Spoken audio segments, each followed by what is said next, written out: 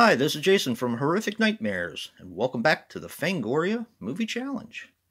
This is the segment I've been doing with my good buddy, Joe the Horror Man, where we're not only going to watch, but also review all 101 movies Fangoria thinks we should have seen.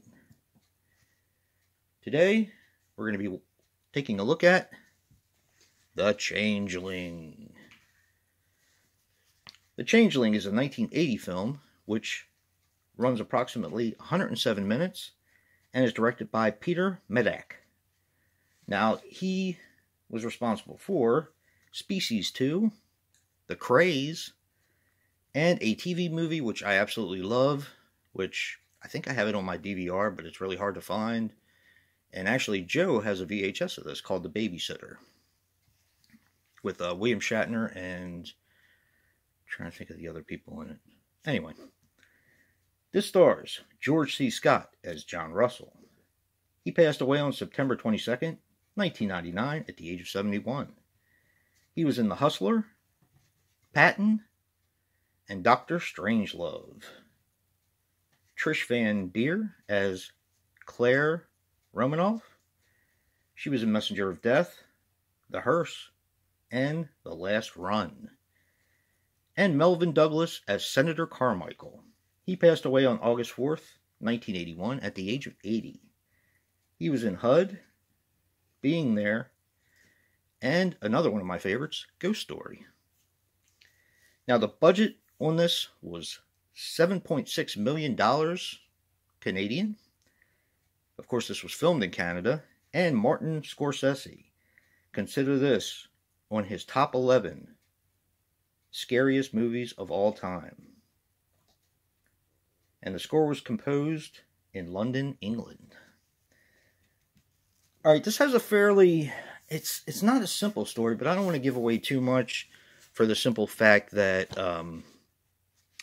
I feel like this is one that still a lot of people haven't seen. It kind of passed under the radar. This is about George C. Scott, who plays a composer named John Russell.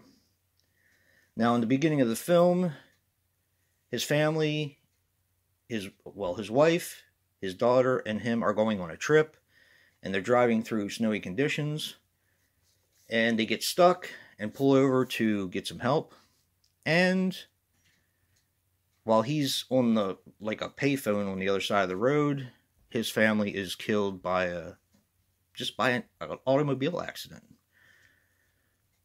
So we're talking some time later. He is trying to keep himself busy. He's trying to, compose this new work that he's been working on. And he kind of teams up with the historical society of a certain town and rents a house from that historical society. Well, as he's there composing and fighting his own demons with the loss of his wife and his child, he starts hearing very odd sounds and odd happenings within the house. Of course, one of the things is his daughter's ball, which he's always kind of held on to, I guess for sentimental reasons. This ball right here, actually.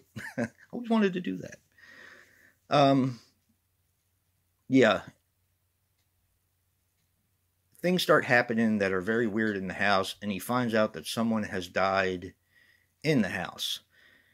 It's about as far as I want to go with it, because it turns from a haunted house ghost story to kind of like a whodunit in a way. And it's pretty creepy. I remember when I was younger, this was one of the movies, and I do believe this was rated R. I forgot to check with that. I don't remember if it was rated R or not. I would imagine because of the content it's rated R, but it could have been PG. I don't remember. But this was on television, and my parents, this was one of the things that before I was, kind of into horror in that way, that they let me watch on television. But I could only watch a certain amount of it because, of course, being when I was real little, I had a bedtime. And I made it up until the ball started coming down the steps, and this ball right here. And yeah, it was pretty terrifying. It's a pretty amazing film. Um, George C. Scott gives a great performance, and this is different from a lot of other horror films.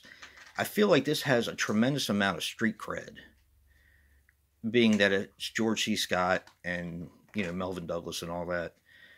The house is absolutely gorgeous that he rents. I mean, it is a beautiful piece of work, and it actually acts as a character in the house, in my opinion. All right, we're going to get to my relatable recommendation. I chose The Innkeepers, directed by Ty West. Now, this is Sarah Patton and Matt Healy. They play kind of partners in this hotel that's getting ready to close, and it has a kind of a sordid past, and it's supposed to be haunted. It just gives me the Changeling sort of vibes, and it's done extremely well. This actually might be my favorite Ty West film. Yeah, it might be my favorite Ty West film. But yeah, check out The Changeling. It's just a fantastic movie. So underrated. I mean, a lot more people know about it these days, but I still don't feel like a lot of people have seen this one. Check out The Innkeepers. It's a lot of fun. And don't forget to check out Joe's review and see what he picked as a relatable recommendation. And if you like what you see in here, hit that like button and subscribe. And until next time, peace.